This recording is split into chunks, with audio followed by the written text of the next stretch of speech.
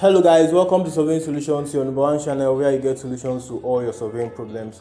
Today we are going to look at this mobile application called Google Map or Google Earth. Google Earth. So we are going to see how to export the the exported Kml file from AutoCAD to this particular application and see how well we can do some other stuff. You know, almost everything is going mobile now.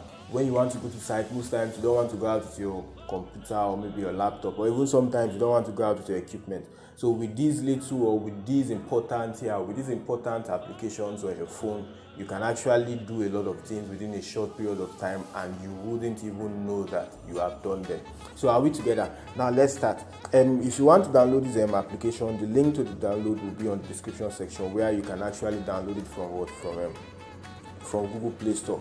So now before we do anything, you can decide to sign in or maybe sign up, whatever the case is. So this on the top left you see three lines there, so you just touch it and then you tap it and then you decide to sign in with any of your Gmail that you have on your device. So we've actually signed in with the Surveying Solution Gmail. So the next thing we want to show you now is that we want to show you how you go about the settings. Actually on the settings there are some things that have actually been set to what you actually need them. Like if you come to the formats and units, you see that under the units of measurement, it's under meters and kilometers, which is actually the standard we use for measurement. So there is no need for you to do anything there. So it's set. Then on your latitude and longitude formatting, you see degree, minute and seconds, and that's preferable so that you know how to present it better instead of converting from decimal to degree, minute and seconds. So that's for that. Then what else are we going to consider on these settings? I'm not sure we are going to consider any other thing again on this particular video on this setting. So that's that for the settings. Now the next thing we want to look at is what the map style. The map style. Now by the time you tap on that map style there, you see different labels, you see labels and borders, and you see how you want to do how you want to show them. Do you want a clean border? Do you want a clean label, like maybe there is no border, label, place or road, and you want exploration where you can see borders, labels, places and roads, or you want everything, all borders, labels, places, roads, transit and the rest of that. So for whatever you want to do, you can just shuttle between the exploration and everything. But that clean is not very good because you wouldn't actually see most of the things you're looking for. So for this particular video, we are going to use we are going to use everything. And another feature I want us to understand is this turn on grid lines. It's actually an interesting feature on this application. By the time you turn it on, you see the grid lines on the globe, and then you see the different latitude and the longitude at different points.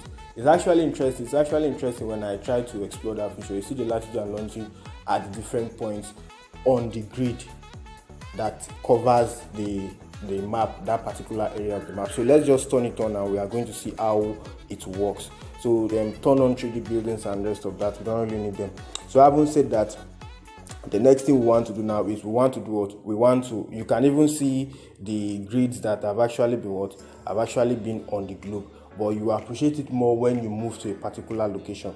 So the next thing now is we still come to that three lines there at the top left, and we come to projects.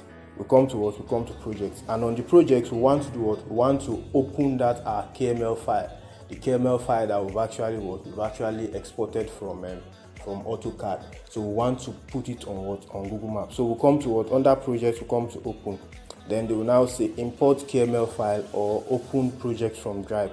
What we want to do is we want to import Kml file. So we just tap on that and it takes us to our file directory where we now look for where the Kml file is. I think it's on.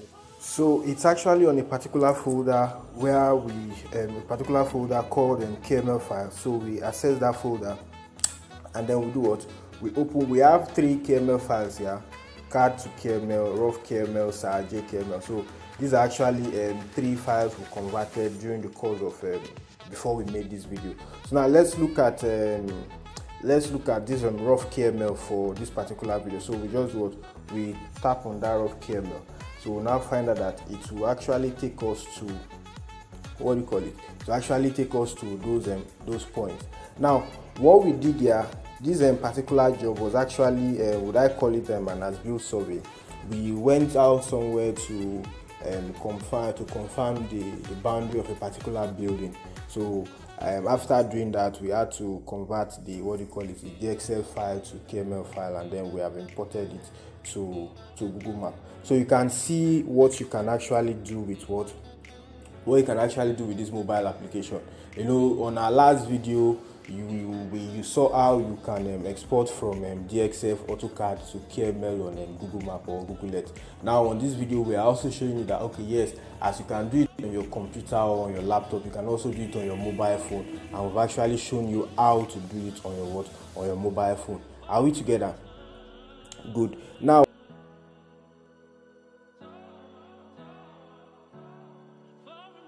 we are not going to do that on this video today.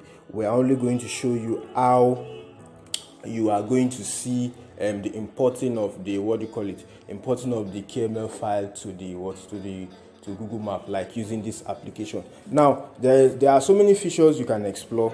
These are actually the four corners of the building that we saw on the ground there.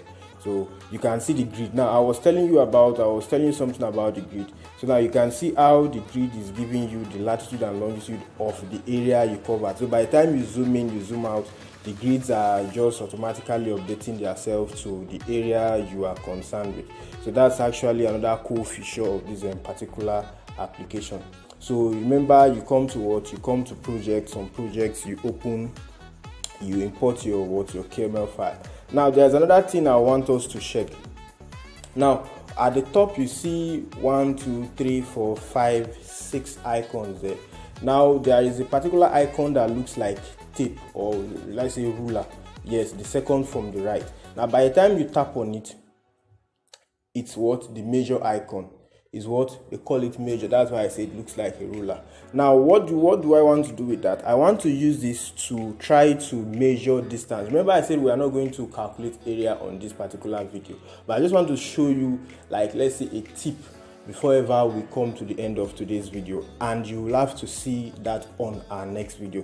Now, you know, for you to calculate area, you have to use that feature called measure. So you see a particular icon, like let's say a circle with 4 lines, like the cardinal point, something like that. So you take it to the particular point you want to start from, and then you tap on add point. But as I said earlier, we are not going to consider it on this video, so you are going to see it on our next video. So thanks for coming to class today, or thanks for watching our videos. I hope you have learned a thing or two. I know that it has provided solutions to this particular problem of moving around with your computer or your laptop and the rest of that. So with this mobile application, you can actually import your KML file on Google Earth and visualize the area, maybe the location where the survey was carried out, if it was actually okay, or maybe it's actually where you went to carry out the survey. And then you see, now you can also see that it's actually a built-up area, and then it's actually the 4 corners of a particular building, and these are the roads and the rest of that. So yeah, you can explore the application, see more things for yourself. So thanks for coming. If you're a new viewer, please subscribe to the channel. If you're a returning viewer, thanks for checking back on us and always checking on us. I hope to see you on the next video. Until then, make sure that you keep being a good surveyor or a geospatial analyst, and we'll see you on the next video. Take care and have a nice time.